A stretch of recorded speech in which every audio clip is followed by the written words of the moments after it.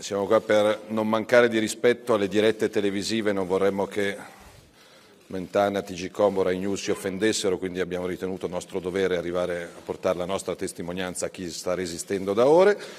Lasciamo al professor Conte l'onore e l'onere di proporre, a chi di dovere ovviamente, i nomi e i ruoli di chi si farà carico di realizzare quello che gli italiani aspettano. E siamo sicuri che una volta che si passerà dalle parole ai fatti, tutti coloro che avevano qualche preoccupazione la dismetteranno, perché il nostro obiettivo comune è far crescere l'Italia.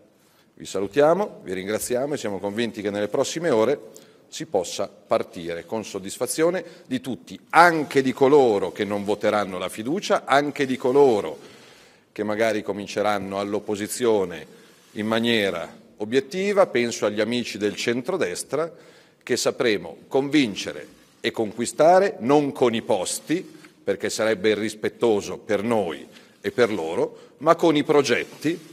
E quindi anche quando gli alleati di centrodestra vedranno che in Parlamento e in Consiglio dei Ministri avranno concretezza quelli che sono i loro propositi, vedrete che la squadra marcerà compatta. Grazie a tutti, buon lavoro e a domani. Buona diretta a tutti. Le domande ce le teniamo per domani, perché se facciamo tutto oggi, che cosa facciamo domani? Grazie.